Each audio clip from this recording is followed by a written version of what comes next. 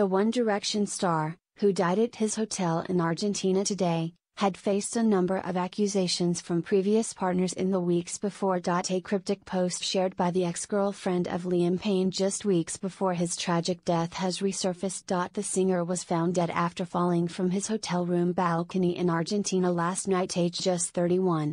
The musician had been facing some allegations from former partners in the weeks leading up to his death, including from former Flame Maya Henry.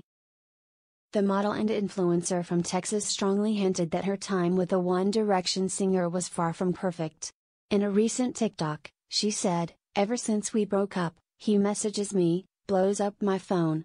Always from different phone numbers. He'll create new iCloud accounts to message me. He's the one that is constantly doing weirdness," Henry added. He says that he preys on One Direction fans because they will always be loyal to him and they won't tell on him.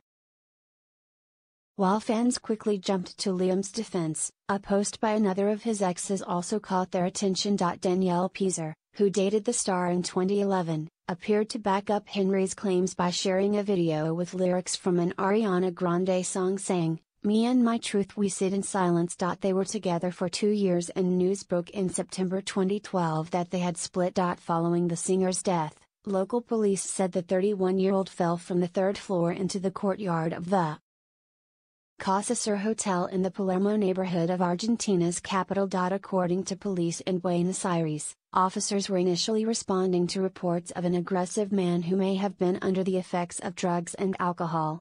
New pictures show shocked fans gathering outside the hotel after police cordoned off the area, with forensic investigators in white protective suits and blue gloves seen entering and leaving. Fans were photographed lighting candles and leaving flowers at the side of the road in an impromptu vigil as they paid tribute to the music star.